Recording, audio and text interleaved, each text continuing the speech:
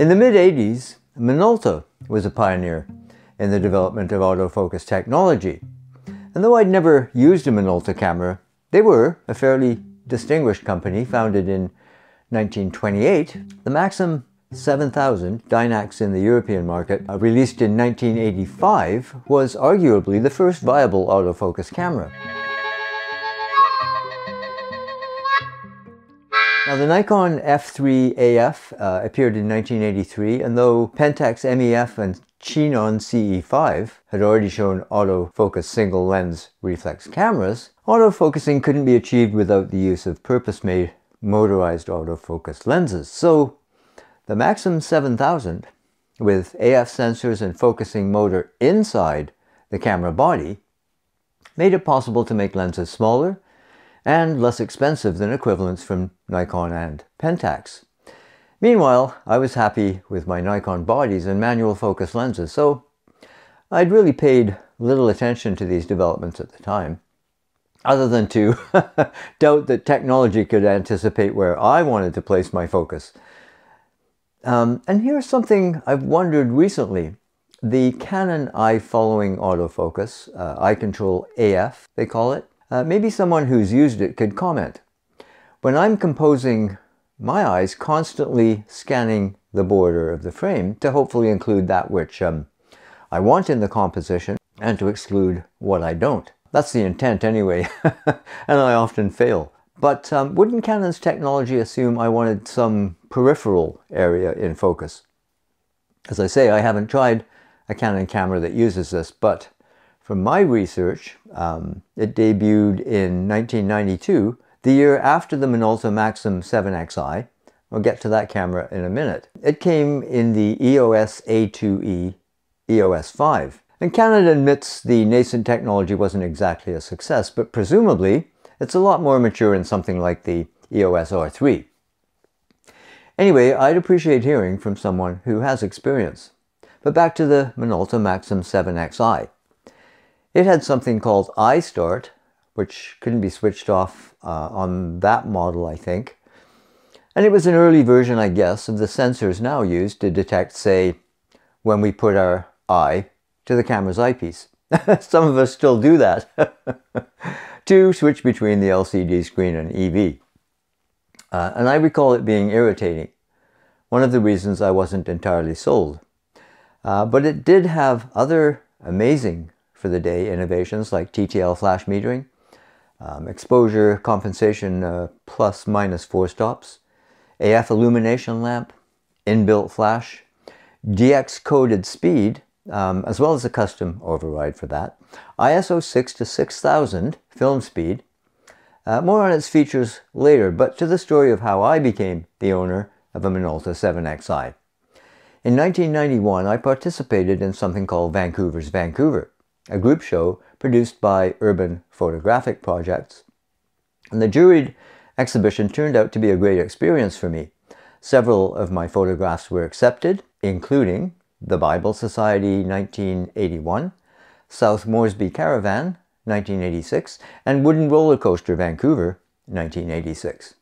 And the first two of those photos assumed unusual lives of their own, as I've described in another video. But it was the roller coaster that won second prize in the black and white category, and regular visitors to the channel will be familiar with that story. I received a generous cash award, and the prize included a couple of $1,000s worth of camera gear from sponsor Minolta. Air Canada, Acura, the Vancouver Sun, Hotel Vancouver, radio and TV stations, and a slew of other companies also backed the event. So I took home a newly minted Minolta Maxxum 7xi camera, zoom lens, flash, and accessories, and rifling through my filing cabinets researching for a previous blog post that I've adapted for this video, I discovered a packing slip for a half-dozen program cards delivered after the awards in October 1981. And these data cards fitted into a slot in the side door of the camera, something like today's digital media, and they could be enabled with a button on the top panel of the camera.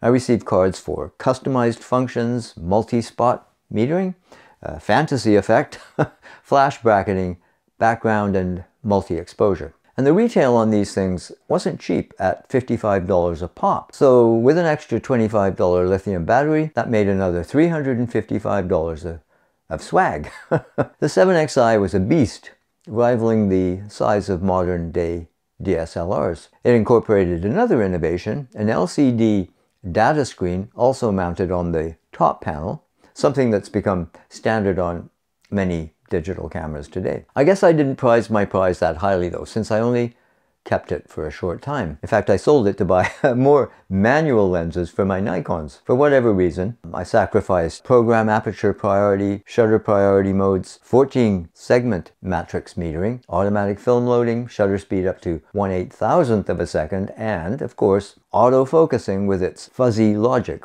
programmed sensors. All 4 of them. It would be 3 or more years before I embraced autofocus, which had become commonplace, though not always faster than manual focusing. I bought a Nikon F90x, but I kept my manual bodies, at that time 2 Nikon FM2s. The TTL flash was another wonder that I really didn't trust to replace fill flash calculations that were stored between my ears.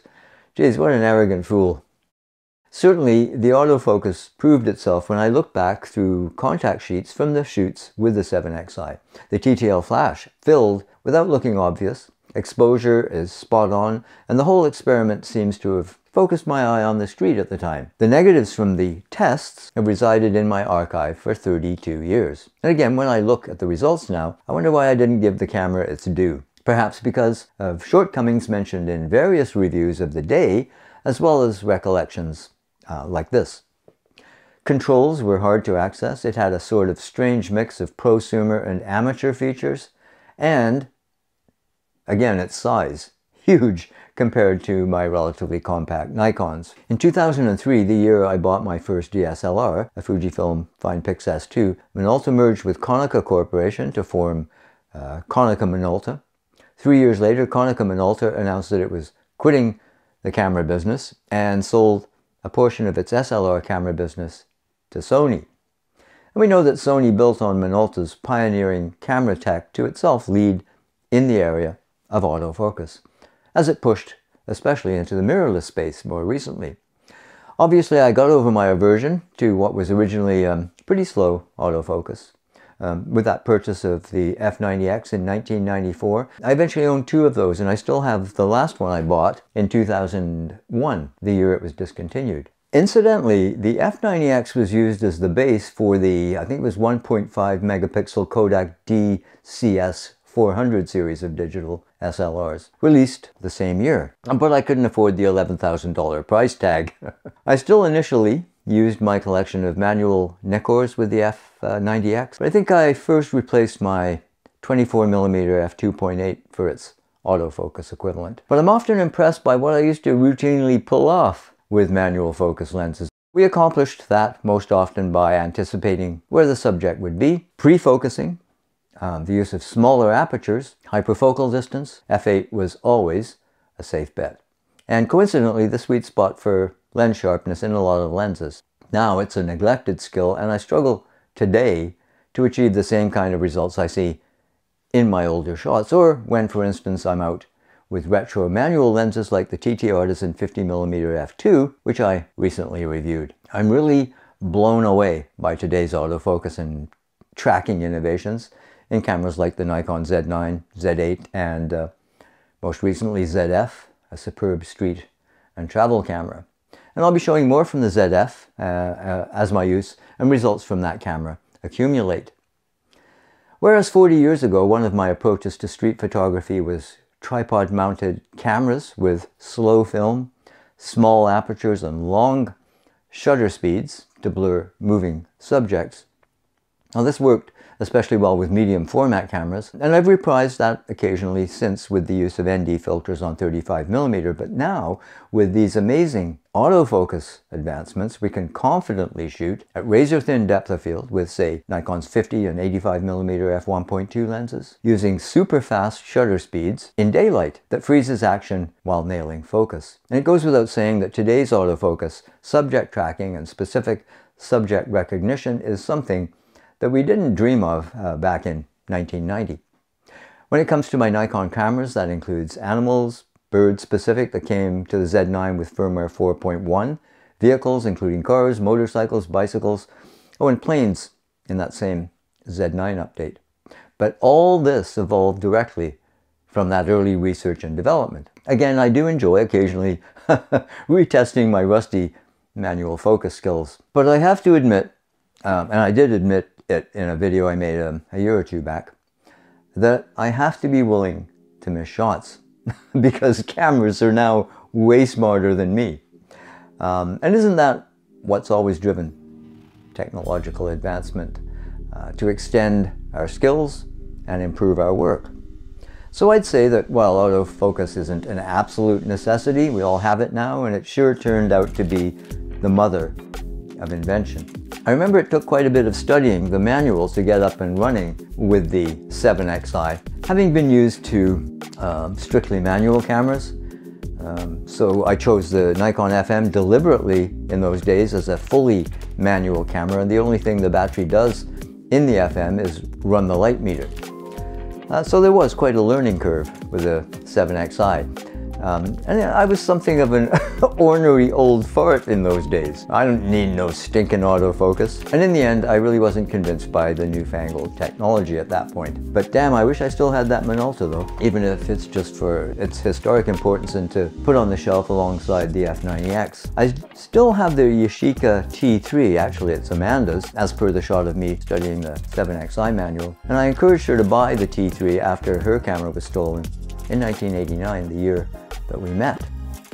Not to forget, the T3 has a 16-zone autofocus system activated with a half press of the shutter. And I always love borrowing that camera. It's so easy to point and shoot. And that's where we are now, really. Point and shoot, I mean, with cameras like the ZF that track subjects, even with a manual lens attached. So what a time to be a photographer. I feel younger than ever in that regard. But if only I had the same stamina that I had 40 years ago. Or autofocus had come of age sooner. Well, I had enough energy to finish this video on schedule, my own that is, and I hope you found it interesting and maybe a little entertaining. If you did, please do give it the old thumbs up. And if this is your first time here, please do consider subscribing. Hit that notification bell so you don't miss a thing. In the meantime, take care, cheers, and we'll see you later.